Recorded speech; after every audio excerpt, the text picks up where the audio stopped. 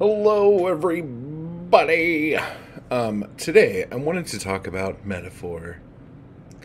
All right, and I'm bringing this up because I've been reading my Penguin Modern Poets 13, and I got into the Philip LaMantia, or LaMantia, or La Mancha.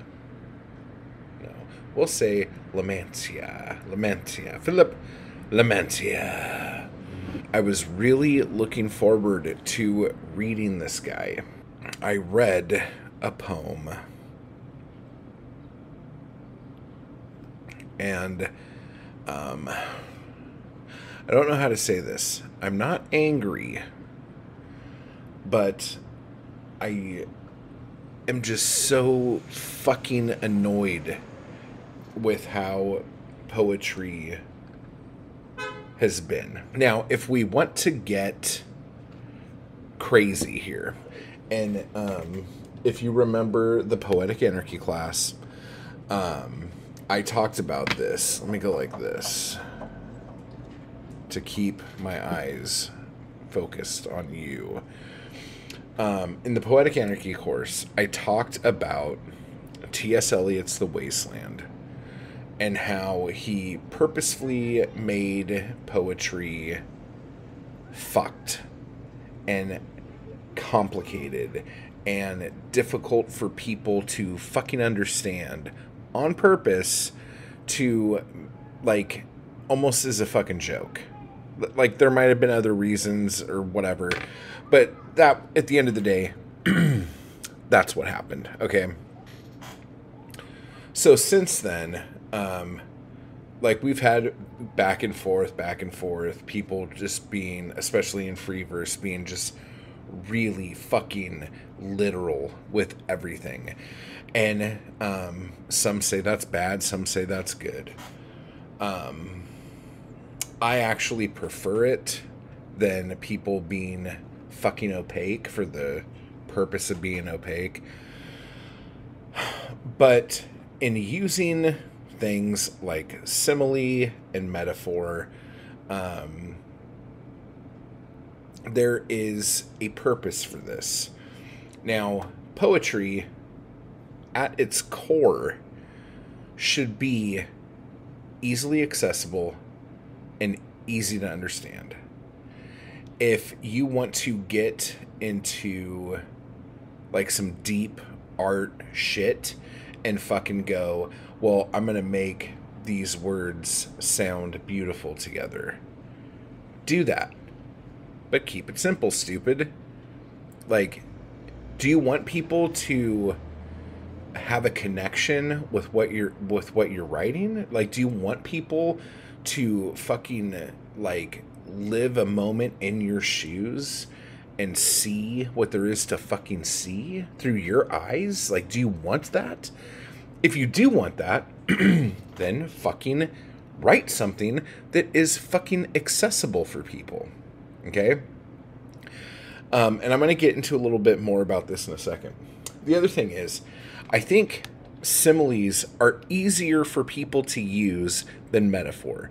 Because you could say, I don't know, this coffee cup is as hard as my skull. Whatever. Like, we just did that.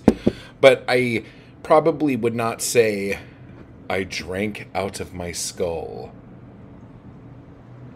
Okay? That is your metaphor. Okay? Now my head is, or my cup is my skull. But if you don't explain to your reader that this skull I'm drinking out of is really a cup or a mug, no one's going to know what the fuck you're talking about. And I'm not saying you have to do it in a fucking stupid, ridiculous way. You could just say, my skull mug, I took a drink out of it. That's not very poetic, but at least you're getting the point across of what the fuck you're saying. Okay? The whole idea of, like, metaphor, simile, whatever. Okay? The whole idea of this, and we're going to get to the poem in a minute here, but I'm fucking pissed off right now. The whole idea of making a metaphor, okay, is to take something that is abstract and make it very ordinary, or taking something very ordinary and making it abstract. Like, I'm not going to say, like, what's a good example of this? I'm all pissed off right now. Like, I wouldn't, like, take my glasses and go, I took my face windows and put them on. Okay, that just fucking kind of sounds stupid. Yes, they're glass. We get it. Like, you see through these windows. And now I could fucking read and not go blind. Little things like that. So it's just, when people do things and go out of their way to be so fucking opaque, like, are they just sitting there, like, jerking off and laughing, thinking about, oh, no one's going to get this? That was probably the most vile thing I've ever done on this channel, and I apologize. So, I'm seriously, I'm a little bent right now about this. So, here we go. I'm going to read to you a poem from Philip Lamantia. It's called I Am Coming. And maybe he's a sick fuck, okay? That's the only fucking excuse I could have in my head for why this poem does what this does. It's a short poem, okay? It says, it's called I Am Coming. I am following her to the wavering moon. Okay, right there, I'm like, oh, okay. You're following someone. You put something in the world that everyone can relate to. You are following someone. Everyone has followed someone, whether it was just their mom in a grocery store. You are following someone. We get it. And he's following her to the wavering moon, to a bridge by the long waterfront. Oh, they're going somewhere. Okay. To valleys of beautiful arson, to flowers dead in a mirror of love, to men eating wild minutes from a clock, to hands playing in celestial pockets, and to that dark room beside a castle of youthful voices singing to the moon. When the sun comes up, she will live at a sky covered with sparrows' blood and wrapped in robes of lost decay. But I'm coming to the moon, and she will be there in a musical night, in a night of burning laughter, burning like a road of my brain, pouring its arm into the lunar lake. Okay.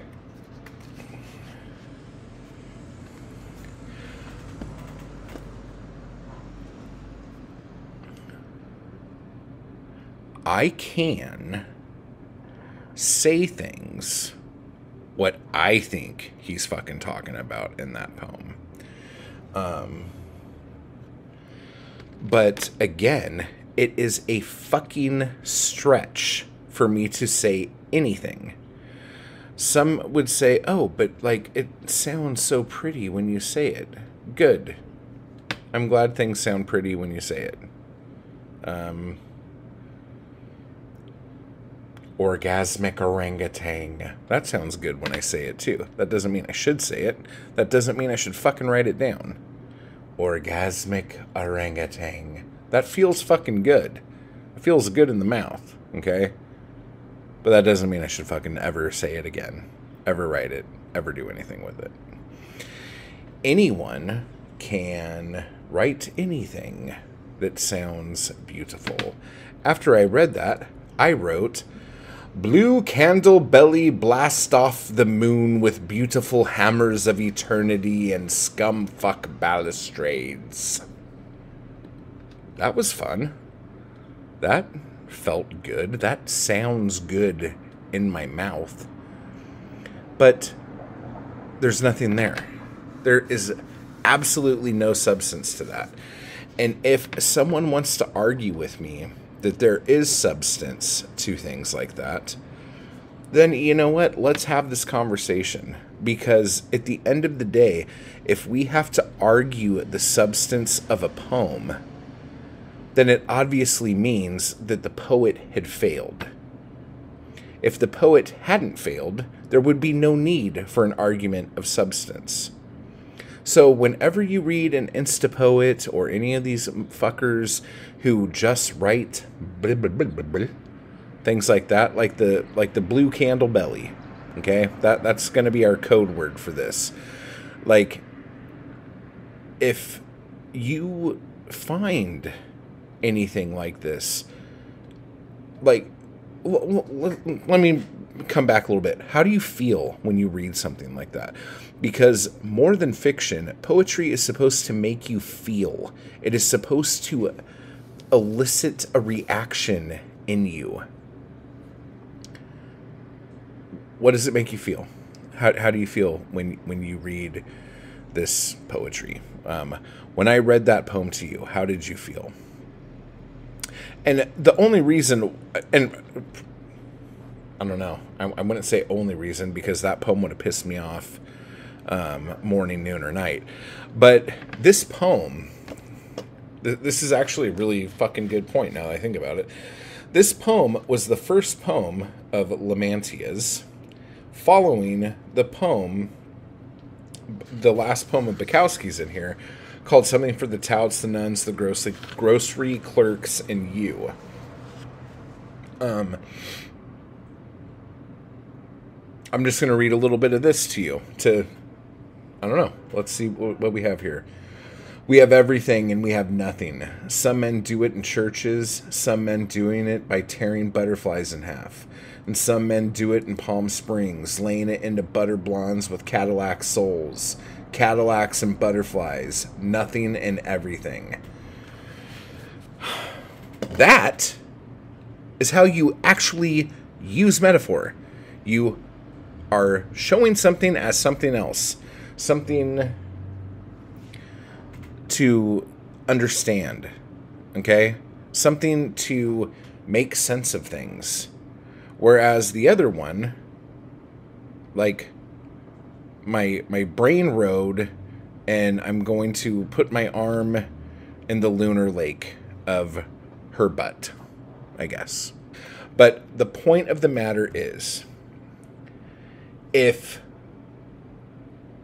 all you use is abstract terms in your poem, by making everything in that poem abstract, nothing in that poem is abstract anymore. The abstractness of your poem is now ordinary. Do you see what I'm saying? So, in order to make something abstract hit, you have to have ordinary things in there, so then this sticks out like a sore thumb, and it fucking hits somebody and makes them go, fuck. Yes, Cadillac souls. Shit. You have to do that. If you don't do that, everything's fucking... I use the term metaphor orgy. Or metaphor orgy. And the reason why I do this is... This is good. We're going to talk sex here for a minute. Okay, metaphor orgy.